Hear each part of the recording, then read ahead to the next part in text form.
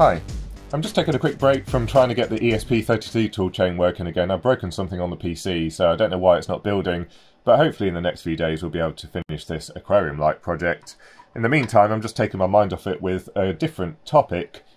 We've got some LEDs in front of us here, and I've got a project coming up to build some new studio lights, and I already went ahead and bought some LEDs with a CRI of 90, but it got me wondering what effect the CRI actually has on the spectrum that's emitted, how it changes the appearance of objects to the human eye, and then also does it actually make any difference for video recording, because the CRI is optimized for how well humans can perceive colour based on the light that's been emitted, but the camera has RGB sensors, it doesn't have an eye, so it may be that although I've spent extra money on high CRI LEDs, for video recording it might not make any difference. So what we've got is three LEDs. They are CRI XHP 50s, not the 50.2s, but these are extrememely keenly priced on Arrow at the moment.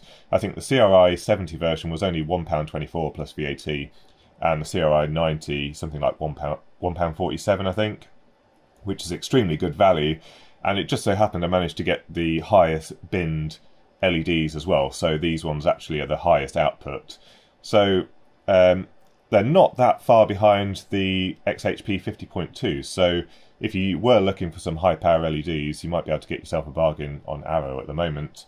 But what we're going to do today is power these up.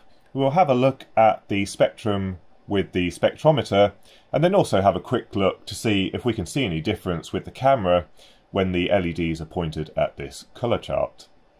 Now, taking a closer look at the LEDs, you can see there is some difference in the phosphor between the three LEDs. This one looks quite green, and this one looks quite orangey coloured.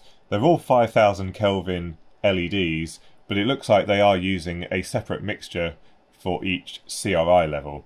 And the reason being is, and hopefully we'll verify this in a moment, your standard white LED will normally have the blue LED emitter, and then there'll be a phosphor that emits somewhere in the sort of yellowy to orange region in the spectrum.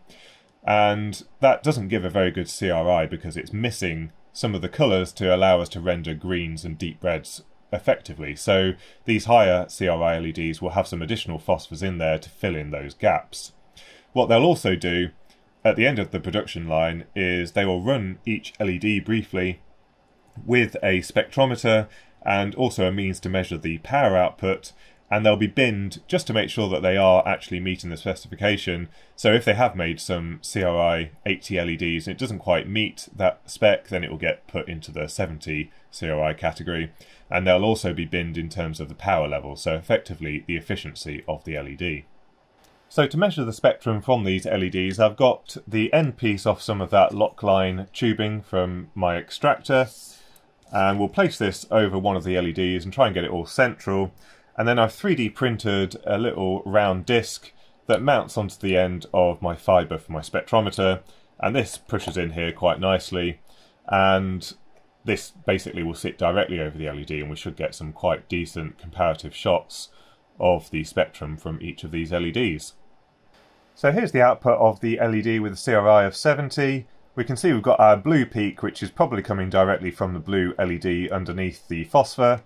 And then we've got a phosphor that has a central wavelength of around 560 nanometers, that sort of greeny yellow colour. Here we have the LED with a CRI of 80, and it looks like it's just widened the peak here, so we're getting a little bit more green and a little bit more red. And then finally the LED with a CRI of 90, and it really looks like they're bringing in some extra power into these areas here, so a lot more red and a lot more blue and green.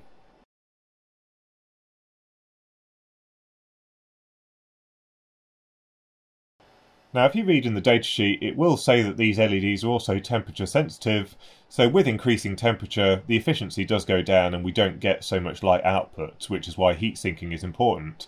But also the spectral output can change with temperature. So what I've done is I've just strapped it to the top of the MHP30 hot plate, and I've had to raise up my little rig slightly, but we'll place this over the top and then we'll slowly increase the temperature up to 100 degrees C, and we'll see if we can see any change in the spectral output.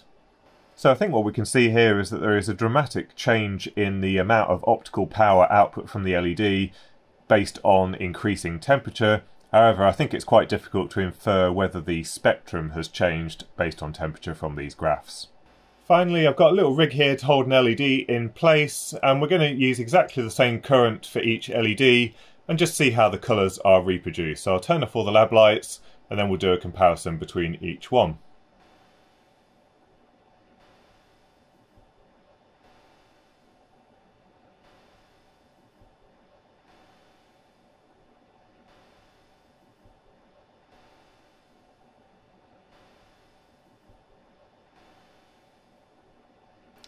So I think the colour chart is really quite interesting. Areas that we could see being filled in the spectrum with the higher CRI LEDs was clearly visible in this chart. So colours like yellow that have that sort of orange colour as well as a greener colour. With the lower CRI LEDs, this was starting to look a lot more green than yellow. And similar for the peach colour and the teal area that was being filled in. And also this red here. These are quite low CRI LEDs that I've got in the lab at the moment, but you can barely see any difference between these two. This one looks really quite different with the high CRI LEDs, and I think it's quite interesting to see that the camera does see the improvement in the spectrum. So I think that's about it for this little investigation. One thing to point out is you do trade off something for the increased optical performance, and I'm not necessarily talking about money, but also in terms of efficiency. So you'll tend to find these LEDs with a CRI of 70 have a much higher lumens per watt figure than these with a CRI of 90. So you often see figures for white LEDs way in excess of 100 lumens per watt. With the CRI 90 LEDs, that tends to not be the case, and we see figures below 100 lumens per watt. And one of my subscribers pointed out a manufacturer of extremely high quality LEDs called UG LEDs, and they have CRIs in excess of 98, but the optical output is nowhere near what we'd see from these LEDs. So we tend to see less than 80 lumens per watt from those LEDs. So something worth pointing out, if you are just after raw light, you probably won't find that with these very high CRI LEDs. So I think I better get back to the aquarium light project and see if I can finish that off. Hopefully you found the video interesting. A big thank you to all my Patreon supporters for allowing these types of videos to happen. And until next time, thanks for watching.